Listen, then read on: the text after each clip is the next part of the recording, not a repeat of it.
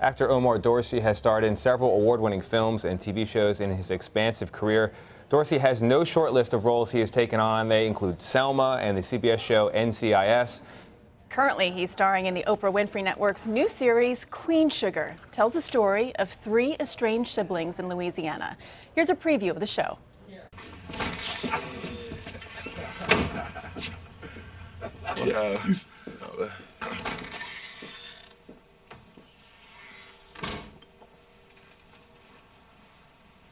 How you guys doing?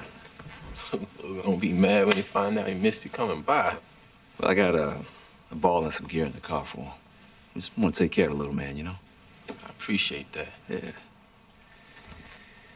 You want some coffee? We out. Yeah. Sweet tea in the refrigerator, though. We out of that, too. Okay. I'm good, man. Thanks. Oh, somebody doesn't look welcome there.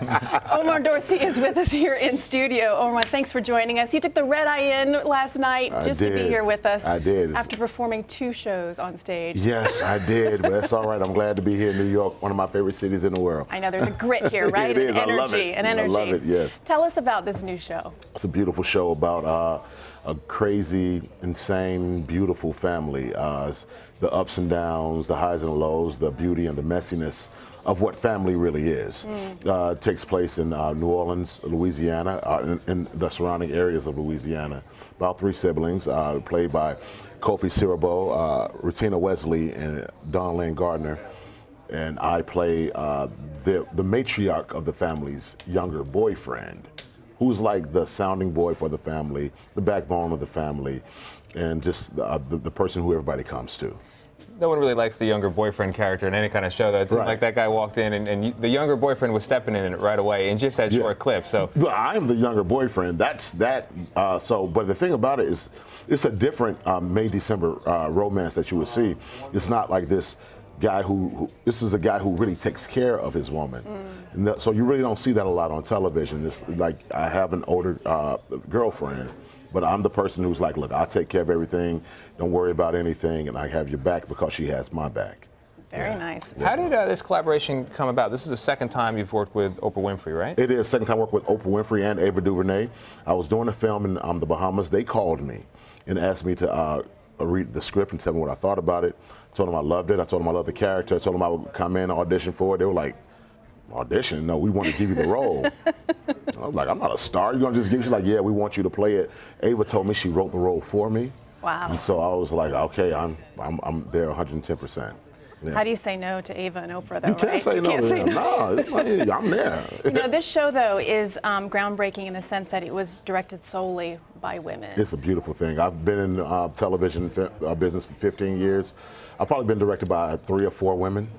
You know, since is there a I've been difference doing it. between men and women? There is a sensitivity that women, you know, they'll bring out a little something more inside of me. I'm a male. You know, I'm trying to think about things analytically, and they're like, you know, go inside of yourself.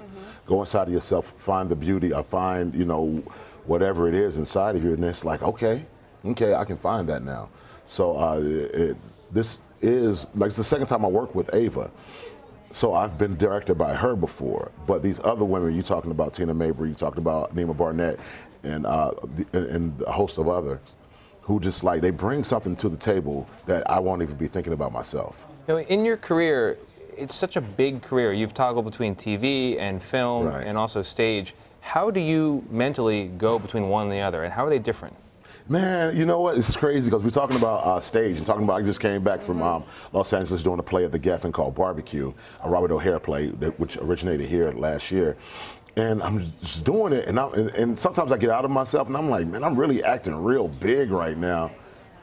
But it's fun. When you're talking about doing things on stage, you're talking about a living and breathing organism that changes every night depending on, you know, how your castmates might say something to you, a look they might give to you. You have to respond and react accordingly. You know, on television, what we're doing is we're building a character.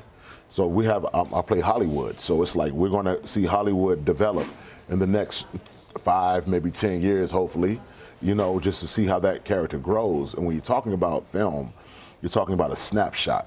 It's like, it's a 2-month frame, 2 or 3 month frame when you're filming, and you see whatever happens that 2 or 3 months, and it's on celluloid for the rest of his life. So it's just different.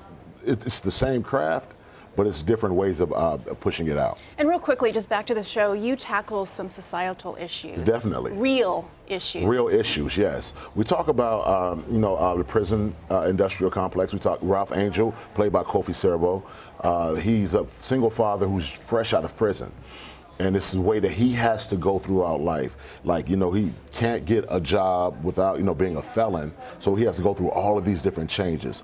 We talk about, a lot of the Black Lives Matter stuff by Rutina Wesley, who plays Nova. She's a journalist, and she is a community activist, and she's fighting for the rights of the people. So, and we're talking about infidelity when you're talking about Dawn Lynn Gardner's character. She plays Charlie.